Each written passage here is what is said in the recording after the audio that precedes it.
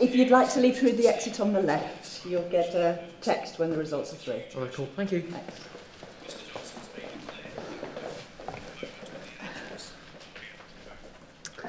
Ooh, I'll have a piece of him.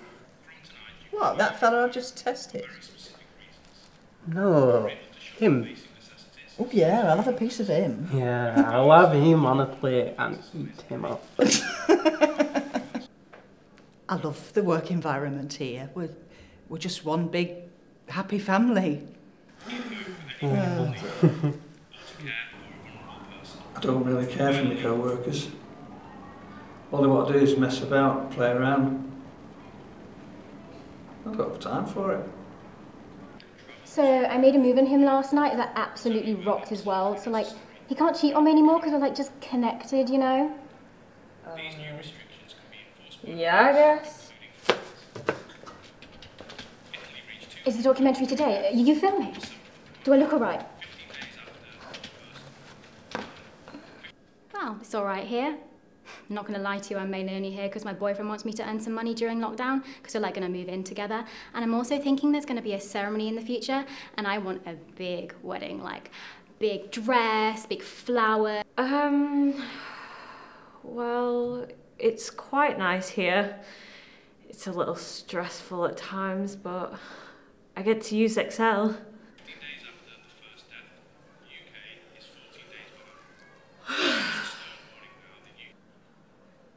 Do you want me to bend down? No. Sound still rolling? Come from that. No, we can't. Sir, it's not that kind of test. Can you pull your trousers up for me, please, sir? If that's what it looks like in 50 years, then I might have to swing to the other side or become a nun. Come on, Gerald, you must wash your hands every 30 seconds. No, love. You wash your hands for 30 seconds every time you need to wash your hands. Come on, Gerald.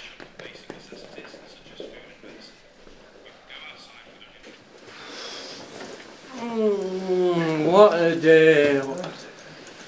Whew. You know what?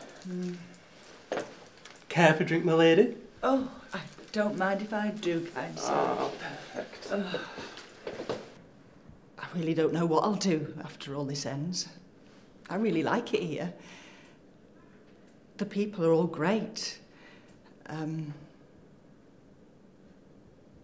Oh, I will become a big drag queen, baby! I'll get married to my boyfriend, Andy. We'll get a place in the countryside, have kids. I mean, I'm defo getting a surrogate because I am not going through that, babes. Like, I have seen one born every minute and I am not doing that to myself or her down there, like... Well, I always dreamt of publishing a best-selling novel, but it's a bit ambitious.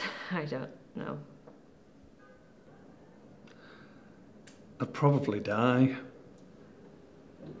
Cut.